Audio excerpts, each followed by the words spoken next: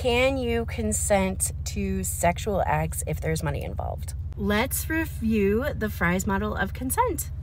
Consent has to be freely given, reversible, informed, enthusiastic, and specific. Freely given is probably the key that we're going to be talking about when we're talking about money and consent. If someone is doing this to pay their bills, are they really going to be able to consent if the director, producer says, well, for example, this extreme bondage scenario where we're going to whip you if you want to get paid?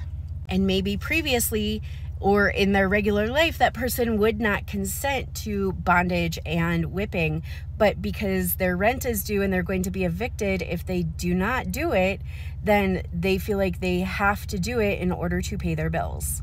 And that's not really consent, is it? That is having something, a threat of something else bad happening if they do not choose to do the act. If someone feels like their only choice is homelessness or losing their kids or performing a sexual act, is that a choice at all? And of course, people are going to be like, well, then they shouldn't have gotten into the industry. Nobody goes into the industry thinking that they're going to be groomed and abused. They think they're going in of their own choice, but things get crazier and crazier the further along they get in the path. That's kind of how grooming works.